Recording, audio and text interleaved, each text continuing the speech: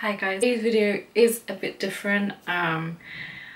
For the past year I've been really passionate about like changing my diet and just making a lot of lifestyle changes as I grew older. Now that I'm 25, I just felt like it had to be done because I was coming to a point where 2 years ago, or about a year and a half ago, I put on a lot of weight. I just always felt sluggish and I just didn't feel great at all. At the moment I'm still not like 100% there where I want to be. I think I made a lot of progress and I wanted to share my 5 top tips on weight loss and toning up as well, because I don't think, like, to me it wasn't where I wanted to be thin and skinny. I wanted to tone up and, you know, have a very toned figure while still maintaining my curves, if that makes sense. One of the biggest things that drastically helped me to drink lots of water. I'm gonna have some now just because it's so hot. I always keep bottles of water in my room, just everywhere I go. I keep one in my handbag when I'm working, like going to work or going anywhere out. I'll always make sure I have a bottle of water with me. And just to maintain your hydration levels, you should be drinking, I think the recommended one for women is 2 liters a day, right?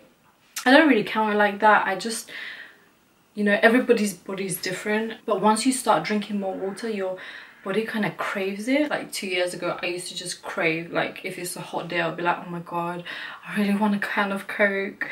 Oh my god, I'd love to like just have some apple juice or things like that. But nowadays I'm like, I want water, nice cold bottle of water. I think everything in moderation is okay. Like I still have Coke, sometimes I'll treat myself to when I'm in a restaurant or something, you know, maybe once a week, once every 2 weeks I will still have some juice or Coke. Just because, you know, just because you're making these changes doesn't mean you still can't enjoy little treats there and there. The thing is with fizzy drinks, they contain so much sugar, like refined processed sugars, which is the worst kind because your body doesn't know what to do with it, and you know, it's like freaking out, like what the hell do I do with this amount of sugar? Can I just tell you, I just did some research. Coke contains 53 grams of sugar in one bottle, or like Red Bull's 39, or just like even normal innocent juice, sorry, I'm just like cussing all these brands, but I don't really care, contains 25 grams of sugar. Like that's ridiculous amount. And to think that, you know, children are drinking these every single day, no wonder why the obesity rate is just popping off over the roof. Just cut out fizzy drinks and juices. Best way to help do that is don't have them in your house. Like I even got my family off drinking juices and fizzy drinks simply because they're not in the house. So, you know, if it's in the house, obviously you're gonna open your fridge and you're gonna be like, there's a can of Coke or there's water. You're gonna go for the Coke, especially when you're starting out. It's harder. Obviously, freshly squeezed juices are really good for you because they contain so many minerals and vitamins from fruits. I'm not talking about the natural juices, I'm talking about the concentrated, even the non-concentrated juices. Just read the labels, honestly. They will show you like 12 grams of sugar at least in a bottle of apple juice or orange juice, for example, because they need to add a lot of refined sugars in order to make sure the juice doesn't go off. Yeah, I don't really know exactly why they add so many sugars to the juices. I love to drink is teas. I think teas really help with weight loss. One in particular is green tea. This one's by Clipper, pure green tea. The bags are unbleached, so it's natural, fair trade, and really nice. I think the flavor is really nice. It's not too harsh. Green tea has so many benefits, like for your skin. I used to get a lot of like acne around here 2 years ago, just like spread everywhere. And when I started drinking more water and green tea, like, it just completely went after about a week. It's crazy. It aids with digestion, it increases your metabolism, which helps digest your food faster. Really helps with weight loss. I know people that swear by green tea, honestly. So many. I'm gonna list all the benefits of green tea here because there is just way too many to go through. When I first started drinking it 2 years ago, I like first started drinking it, I didn't really like it. When you're first starting out, you can add a spoon of like honey, not sugar, honey, to make it taste better. You can add some lemon, you can add some mint to it, and just to give it more flavor if you don't really like it. But honestly, I highly recommend green tea. I also drink peppermint tea, fennel tea. Those are really good, especially after you eat. So I have peppermint tea before I go to sleep, and that really helps with, you know, your body to process and digest the food faster. Number 2 is eat healthy. Like, if you're gonna be putting a lot of processed foods and a lot of junk food and a lot of just crap into your body, you're gonna feel like crap. When I started like changing my diet as well, one of the biggest things I noticed was how much more energy I have. Like, honestly, if I go to McDonald's now, I gotta eat after about 2 hours. Number 1, I'm hungry again. Number 2, I just feel sluggish and lazy because obviously you're not getting any sort of nutrition out of McDonald's apart from carb overload, sugar overload, and God knows what else. You know, you need to be putting more protein into your diet, less sugar, good fats. I think good fats are good. I mean, one of the biggest mistakes I see people do is they try and cut out fat, so they go and buy low fat yogurt instead of the normal fat yogurt, which is technically better for you because the low fat is substituted with twice as much sugar in order for it to taste good. When I have yogurt, just buy the full fat one because the low fat one is only going to make things worse for you. The good fats are like avocado.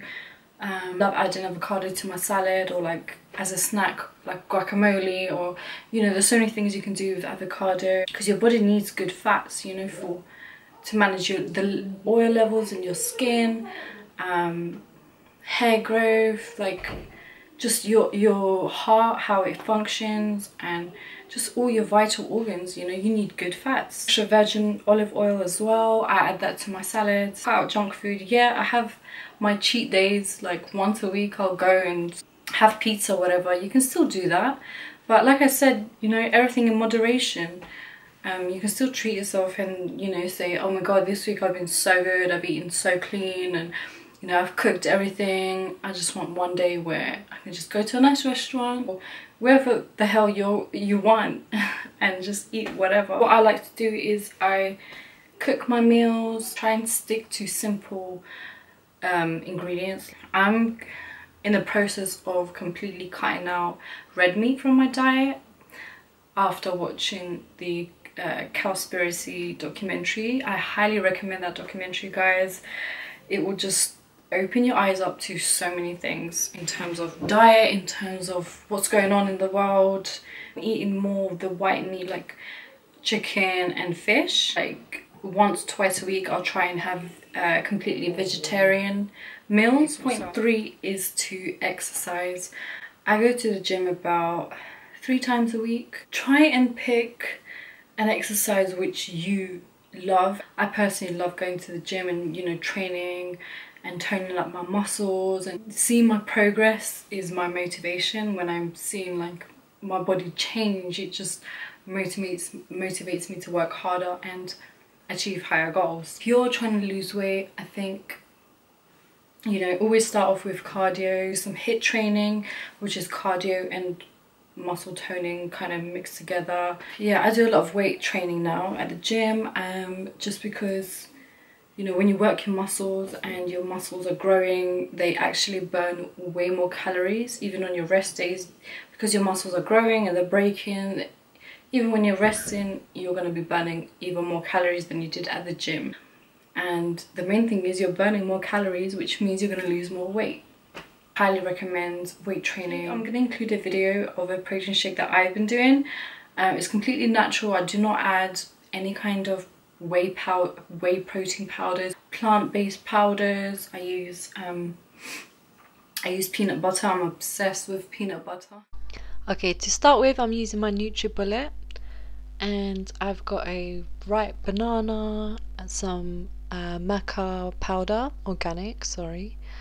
I add that to my shake. Also raw cocoa powder, which is really good for energy boosting. Some chia seeds that they are packed with omega-3, and they give a lot of energy as well, and some flax seeds and goji berries as well.